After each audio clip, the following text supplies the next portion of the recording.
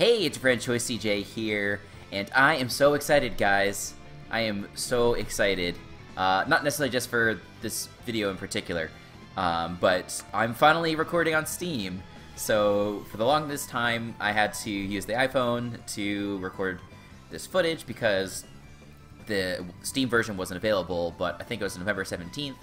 They went ahead and made that available on Steam, and so now here we are. We're on the computer, and we don't have to struggle with that anymore. And so everything's taken care of, just with OBS and whatever, and that's really awesome and exciting. So with this now being available, I'm hoping to make more videos for Duel Links, and I did have to take a little short break just because of the Thanksgiving holiday that was occurring last week, and just being busy with work and stuff like that. But hopefully we can get some really good content going, and it's something that I really hope you guys are looking forward to.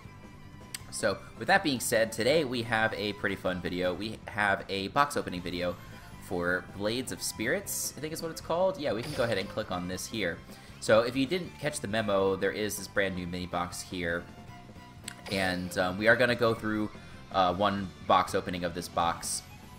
I don't think I'm going to go through it more than once. There's a few cards in here that I want that are actually like normals and rares and things like that. So things that I want in particular, I want Sabersaurus, which you guys can see over here. 1900 Dinosaur Beater, so it's going to be really nice in Dino decks. Like, I know that vanilla monsters aren't that common anymore, but if you think about Dino decks, if they're running things like Destroyer-saurus and things like that, they're basically just vanilla monsters for purposes of that deck. Like, the effect to search out for Jurassic World's not used, it's just used because it's a 1800 attack monster, which gets boosted to 2100 under Jurassic World. So now with Sabersaurus, we've got its base attack being 1900, it's now 2200 under Jurassic World, so that's pretty neat. I don't think that's like a particularly important benchmark, but you know, it's still like it outclasses Destroyer-saurus now. So this is a card I'm really excited for. Hazy Flame Cerberus is pretty cool. So Hazy Flame Sphinx is a card trader card, and it's become a pretty popular deck just because it's got a really great effect, you know, being that it can't be targeted by card effects by your opponent. And then when they combo it with Beast Rising, you get like a you know, 3,000 attack or more monster with Hazy Flame. I think it's like, you know, if you use K9 Tor, it goes up to like 3,400 or so. So you've got this big monster that can't be targeted with card effects, so it's very hard to get over. You really need like Super Rush Headlong or Mirror Wall, and those are the best ways to deal with it. So Cerberus kind of adds some consistency to the deck. It allows you to add hazy cards from your deck to your hand, so that's mainly for Sphinx. And it's also, you know, a good target for Sphinx's effect. Sphinx can special summon fire-type monsters from the grave, so you know, then that's really nice. You can summon Cerberus, and then you can combo with Beast Rising pretty nicely. Those are kind of like the two main things. There's a couple of 6 Sam's cards that I want, like this guy, Zanji. I think this is probably the best 6 Sam's card that's in here. 6 Sam's is, you know, a really cool deck from TCG because they have the Synchro Monster, but obviously we don't have Synchro Monsters here in Duel Links. So until then, like, they gave us some other cards, like they gave us Great Shogun Shion and stuff like that. They gave us Enishi, Shion's Chancellor, but I don't think any of these cards are any good. I think all of the 6 Sam's cards that are any good are these rares. So like Iroh, if that's how you say that, you know, its effect isn't that great. Like, it does allow you to destroy face-down defense position monsters after this card attacks. But, you know, more importantly, it's a 1700 attack beater that gets boosted to 1900 with Field of the Warriors. And then that's kind of the same with Zanji. Zanji actually has a decent effect, but it's a 2000 attack monster. So I think like a control deck with 6 Samurais is pretty interesting. Just using cards like this and where's the other one? It's a water one. This guy, Yaichi. He can destroy set spell and trap cards. That could be potentially nice. Like, it's tricky, right? Because if it's like a mirror wall or something like that, they could just flip it face up, and then it's no longer set. I think that's how that works. But anyway, that's not really relevant. We'll figure that all out later. And we are just going to go ahead and get started with this box opening. So let's see how we do. We do have plenty of gems saved up, and we could go through this box more than once, but I'm not going to use any of my gems to do that because I want to save them for the inevitable next box, which will probably come out right around Christmas. So 6 Samurai Nisashi. When you control a face-up 6 Sam's monster with a different name, this card can attack twice during each battle phase, so that's pretty neat. Legacy of a Hero. I don't think this is going to be too competitive, just because fusion decks with heroes are not good. And here's Yaichi, yeah, so you can destroy set spell or trap card. And you know, if you're not familiar with 6 Sams, like they all need another 6 Samurai monster to be on the field in order to get their effect. So that's one thing that I think that's really lacking, is that there's not a lot of cards. You got Zanji, very good. There's not a lot of cards in that they added in a set that really sort of lets you swarm the field with 6 Samurais. Like what is it? Like Grandmaster of the 6 Samurai. Like if you could, it's a card in TCG. If you have another 6 Sams on the field, you can special summon that from your hand. Copy 90 is potentially a card that could go into 6 Sams. I'm not really sure. But basically, it allows you to summon a normal monster with the same name and level as a monster that you normal summoned. So if you summon any of your 6 Sams, you could play this, and then you've got 2 of them side by side, so they can immediately get their effects. But the problem is it's a 0/0 attack point monster, so it's not very strong. You know, and you can use it to defend your other 6 Sams as well, but I don't think it's going to be that great. Temple of the Mind's Eye, and Sheen's Castle Miss. So yeah, this is not another this is another support card, but it's not very good. It makes the other monsters that attack 6 Sams monsters weaker, but it's just not worth it. There's a whole lot of other cards that you can play that are better, like Mirror Wall. 6 Samurai Cayman, I'm not sure. Targets face-up spell or trap cards, but I think that's even less useful than Yaichi. Hazy Glory seems good in theory. You could summon Hazy Flames for 1 less tribute, but I don't think it's all that great. Like, you'd rather play Soul Exchange or just anything else, like, because yeah, it allows you to summon without tributing, but it doesn't give you like any advantage. We got some Pegasus Eyes, Hazy Flame Manticore. To be honest, I didn't even realize that this was in the set. What does this one do? Once per either player's turn, so you can send 1 fire monster except this card from your hand or face up to the side of the field of the graveyard. This card cannot be destroyed by card effects. Okay, so this is a little redundant because it already can't be targeted with card effects. So I guess if there's something that doesn't target, like Super Rush, you can protect yourself with this, but otherwise it doesn't seem that great. Swift Strike Armor, not that great, because it's just a -1. Like, yes, I complained earlier that Samurais are slow right now. You need like 2 turns to get 2 monsters out in the field. But this is not the answer. This card doesn't really accomplish anything.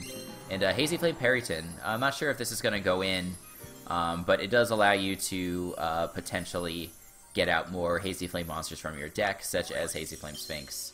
We got Triple Karibo, but it doesn't look like it's going to end up being anything. Hero's Rule Tool, 3 of a kind. This is kind of neat for, I don't know, it could be a tricky tech in like a Dino deck with Hydra Get On, I don't know. Blindly Loyal Goblin. This is actually a pretty good card for Warriors, just because of how prevalent Econ is right now. So that's good to know. What else we got? 6 Samurai Nisashi again, Hazy Glory again. This time we got a glossy version, which is cool.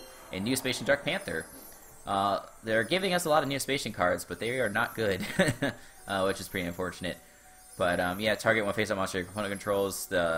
This card's name and effects become those of that target. So I don't know. There could be some sort of cheeky thing you could do with that. Elemental Hero Neos Knight. Very cool. And this one is a little bit nice. Like, it's not, I don't think it's good, but it's not specific, right? It requires just 1 warrior type monster, as you can see there. So that's pretty nice. And it gains attack equal to half the attack of the warrior type fusion material used for its fusion summon. So if you use this with Dark Blade, it gains 900 attack points, which is not bad. And it can attack twice, so who knows? Maybe there's a way that you can make this work. We don't have anything like Elemental Hero Prisma right now, so it's still not that great. Like, Prisma, to turn its name into Neos, and then you can fuse it with any warrior-type monster, seems like it'd be pretty great. Well, I speak relatively. And, okay, we get Hand of the 6 Samurai. So this one is actually kind of neat, too, because it's got some good on-demand monster destruction. And it's not limited to once per turn, so that's nice. It's just limited by how many normal monsters you have, or not normal monsters, how many 6 Sam's monsters you have. We got 6 Sam's Yariza. That's going to attack your opponent directly if you've got a 6 Sam's up on the field, so that's cool. This card I was a little excited for at first, Fire King Avatar Barong. Like, it's a nice 1800 beater for Fire King and for Phoenix decks, but the effect is that it has just isn't that great. It's pretty underwhelming. You can add Fire King cards from your deck to your hand. So it could be used for consistency, for getting Fire King Island to your hand, or things like that. But usually, like, you want to get Phoenix to your hand. Like, you don't really care that much about Fire King Yaksha. But, you know, who knows? We've still yet to pull a hollow card. And we got Hero Mask, another Blindly Little Goblin. We also haven't pulled Sabersaurus yet. But we get 5 copies of that, so we'll pull it eventually. Neospatian Dark Panther. Hazy Glory, Legendary Evan Steeds, Genius Castle of Mist. Yeah, so we're not doing too hot with these pulls here. I mean, at least it's... Oh, I shouldn't have skipped that, but the next time we pull that one, I'll try and read it. I'm just sort of, like, looking for the hollows, you know? We'll see if we can make this work. So we got Hazy Flame Cerberus, so very good. I had already shown you guys this effect, but yeah, it's just a pretty decent consistency card for Hazy Flames. You could potentially run it now just with Aroma Strategy. You don't have to run it with Destiny Draw. I guess you could run with Aroma Strategy before, but people were really concerned about bricks with Aroma Strategy because you don't have a good way to get Hazy Flame Sphinx to your hand. 6 strike, triple impact. If you control 3 or more face-up 6 Sam's monsters, activate one of these effects. So it seems good, but it's tough because, like, you're gonna have a hard time getting 3 6 Sam's monsters at the same time because they're not that big, actually. Alright, we got Triple Karibo, and we get some golden bars, Egyptian text. I think this might be our first hollow. So let's see what we get. And it's Great Shogun Shien, so we get the ultra rare as our first hollow, which is very cool. You know, it's got an interesting summoning effect. You can special summon it if you have 2 6 Sam's monsters or more. And it limits your opponent's ability to activate spells and traps. So it's okay. Not a great card.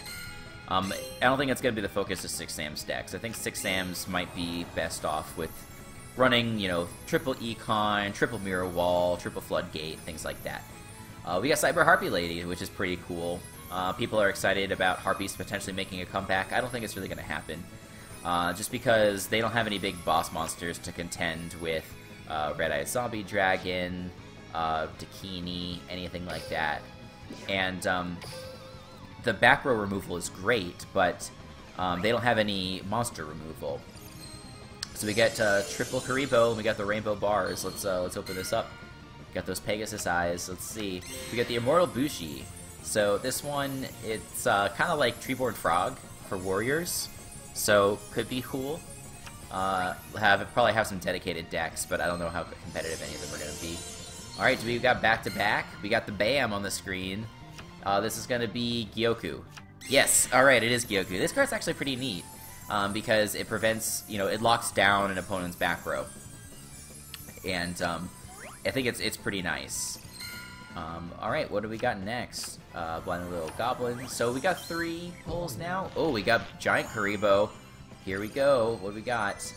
Just the blue bars, though. I don't know. Sometimes these are trolls. We'll have to see. No, it is Inishi, Shien's Chancellor, so pretty cool. This one's got almost like a Chaos Summoning effect. You can banish 6 Sams from your graveyard to summon it. And then you can destroy face-up monsters with it. So that's actually pretty decent. I don't even mind that you can't attack with it. I can live with that. Alright, we got a Super Karibo again. We finally are hitting our stride, guys. We're getting all these great pulls now. And, okay, never mind, it was a troll. I don't know why they do that. Like, they should... And they do it again. This is gonna end up being a rare. Which is just frustrating. Got another Cyber Harpy Lady. Very cool. I know my buddy Greg, it's Gregulator, is really wanting me to make another Cyber Harpy... Or not Cyber Harpy, but make another Harpy deck. I did do a Harpy video. Hey, we got our first copy of Sabersaurus. Very cool. This normally gentle dinosaur enjoys relaxing in its nest in the prairies. If it becomes angered, it turns terribly ferocious. So, very cool. But, anyway, as I was saying, Greg really wants me to make another Harpy deck.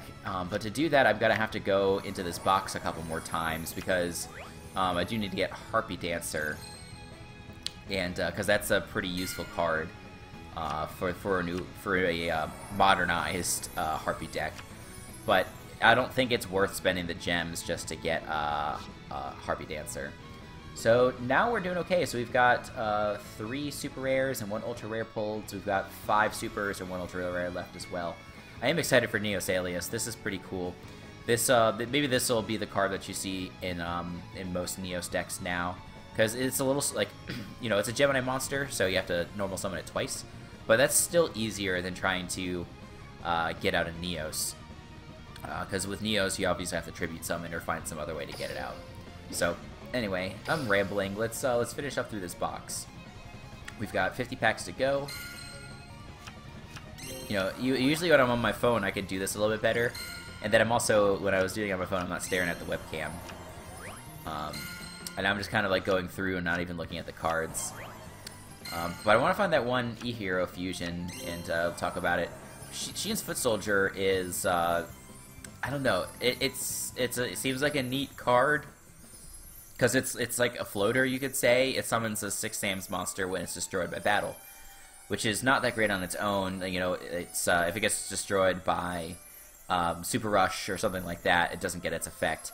And there's also just not that many 6 SAMs monsters that I would want to summon from the deck with Sheen's Foot Soldier. Like, you've got the Yaichi, I guess, which is the one that destroys the set spell and trap cards, but otherwise it's just not that great. You got a 6 Samurai Iroh, very cool. So yeah, I don't know, like, I'm excited for some of these cards, but this box is just not that competitive. I don't think there's been a box this bad since the Beast one. What was that, Land of the Titans? Oh, here, Elementary Hero, Dark Neos, we got this one. So this is with Dark Panther. If this card is not already targeting a monster with its effect, you can target one face-up monster on the field. While you control this face-up card, that target's effect on the field is negated. Okay, cool. So you can negate effect monsters, which is pretty neat. But unfortunately, it goes back to your extra check in the end phase, so that part's not great. Got some blue borders and some Pegasus Eyes. Let's see what we got. We do get Harpy Dancer. Very cool. It's hard to tell sometimes if those are going to be real pulls or not. But Harpy Dancer, it's got the ability to send Wind Monster back to your hand, and then you can normal summon an additional Wind Monster. So it gives you the ability to you know, double summon Harpy Lady to get 2 back row destructions, which is pretty nice. But yeah, like I said, without some sort of monster removal or some sort of boss monster to attack over, you know, Dakini, Black Dragon Ninja, Red Eye Zombie Dragon, things like that, I still don't think Harpies are going to be competitive. Which is too bad. You know, a lot of people really like Harpies. And they've got a lot of good cards in the TCG. What's the Harpy, like, Chandelier is what it's called. That one is, it works nicely with Harpy's Pet Dragon, but at least with that, you would use it to exceed summon for Big Eye, or for Mecha Phantom Beast, Draco Sack, or things like that. So it might be a little while before Harpies make their comeback. We'll have to see. We're getting a bunch of repeats now, so this is good, because now it allows us to go through a little bit more quickly. We got another Hasty Flame Periton. At least if they give you the colors, it ought to be for a glossy card or something like that, you know? But yeah, I really think this is the worst pack since the Beast pack. I've been playing this game for like 5 months now, and I still haven't opened a single pack from the Beast pack. And there's a few others that are bad. What are some of the other bad ones? Chaotic Compliance is pretty bad. The Echoes of Silence, that one's not great, but at least it gives you like level up cards. Level up cards are decent for Horus and things like that. And Silent Magician's not bad on its own. The Galactic Origin that we just pulled is actually pretty good because it has Glads. But otherwise, like, none of the ultra rares were really that good. You had like Berserk Dragon and Trifortress Ops. They're all pretty worthless. But you know, it is what it is. Like, it's a catch-22 a little bit, I think. Like, they can release boxes that have more competitive archetypes, and we'll come back to this thought in a second, because we definitely have a holo here. And this is looking like the Super Tyranno. No, it's Neos Alias. Very cool. Yeah, this, you know, everyone's talking about how Neos Alias is not nearly as good without Gemini Spark. So who knows, maybe they'll give us Gemini Spark in the future. And looks like we're getting back-to-back holos. What's this one going to be? This one is looking like the Tyranno, Superconductive Tyranno. This card I don't think is going to be very good at all. Yes, it's got a great attack, but you have to tribute twice for it. Not worth it. But what I was saying, yeah, so, like, people will complain if they release bad boxes. But then when, you know, if they put out a main box and it's got a bunch of good cards in it, you know, like top tier cards, people are gonna complain, especially if one of the cards is an ultra rare. So take, for example, Gazuki. You know, Gazuki is a mandatory card for zombies, and you have to have, you know, it's an ultra rare. It's hard to get 3 copies of it. I was really lucky that I was starting the game right when Crimson Kingdom came out, and so I got all those gems from leveling up and was able to actually get the 3 Gazuki. But, you know, it was, you know, I get a Gazuki, I reset the pack immediately. And I was able to get the Wyverns that I needed, Red Eye Zombie, and everything like that. We got Tiki Curse. These trap monsters are neat, but we'll have to see. I haven't bought any Tiki Souls from the card trader. Maybe I should think about doing that. Just because with this card, Tiki Curse here, and Tiki Soul, and Embodiment, those are all trap monsters, and it could make for a fun deck. Who knows? But anyway, what I'm saying is that, you know, if there's a pack that's got a top-tier deck in it, but one of the cards is an Ultra, people are going to get so mad because it's like, oh, well, how am I supposed to play this deck now? I have to buy all the packs. So, you know, it's a tough situation to be in. Konami's done a good job of, you know, making Cyber Angels, you know, that's obviously the #1 deck. That's fairly close to free-to-play. Like, obviously, you need Sonic Birds and Senjus, which are ultra rares from 2 different packs. So, like, you could say, like, CJ, you don't know what you're talking about. It's nowhere near free-to-play. But the thing is that, like, yes, obviously those cards are great, but there are alternatives.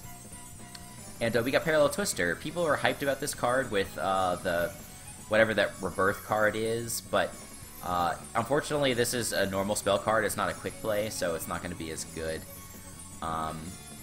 But, you know, the idea of comboing this with face-up spell and traps that you don't need anymore is pretty neat. So we'll see. But, you know, you can run you've got Double Cyber Petite, you can run Skull as a decent alternative. You know, if you really need, you can run Crystal Seer, things like that. Like, there's ways to play the deck without being screwed. And do we even need to buy any more packs? I don't think we do. We just, I guess this Powerful Rebirth we need. Let's go through it. This is going to be obnoxious, but we're going to go through it one by one until we get Powerful Rebirth, because there's no point in buying every pack, because I'm not going through it a second time. You know, maybe I'll get some of the sales and stuff, but I'm not interested in getting every single common and normal. I don't need it. But yeah, I think I have all the cards that I want now, which is really nice. But yeah, so yeah, back to what I was saying, you know, it's a catch-22 for Konami. They want to release boxes that people are excited for, but then, you know, people are inevitably going to complain when there's a box with a mandatory card like Gazuki, and that, you know, it's hard to get, so it's hard to build that deck. So I think this is Powerful Rebirth. I think we're in business. There we go, Powerful Rebirth. This is the power creep on Birthright and Soul Resurrection and things like that. Granted, it only targets level 4 or lower, but you can now use effect monsters, so it's pretty nice. Maybe in the next set they'll give us Call of the Haunted. I think this is what they're gearing up for. So that is pretty neat. So yeah, 6 packs left. We still have over 6,000 gems, so that's great. We can put those towards the next main box, which I'm sure will come out around Christmas. So when that does come out, you can expect another box opening from me. And between now and then, there's a whole lot of decks that I want to do. I do want to do 6 Sams and Hazy Flames from this box. You know, I've been talking about it all episode. And there's also some other decks I'd like to bring out, like Magnet Warriors. I'm really excited for Magnet Warriors. I want to do like a legit Gemini deck, like the one that has the cards from Bastion, the Chemicritter cards, and things like that. I kind of want to use a burn deck in a video. Burn, I think, is really interesting. I know a lot of people hate it, and because it's not very interactive. But I don't know, the Amazoness Swordswoman deck is pretty cool. You have to play, like, your opponent does have to make some good decisions so that they don't lose to it. So I don't think it's that cancerous. It's not like it's the extra mill or anything like that. That's super boring. But yeah, so we'll try and get this coming out. Maybe we'll do 2 videos a week. We'll do our best to make that happen. But yeah, I do hope you guys enjoyed watching, and if you did, make sure you drop a like down below. And if you want to see more content like this, or other gaming content, Pokemon content, anything like that, make sure you drop a sub, and that'll be it for me. Until the next time, I will see you guys later.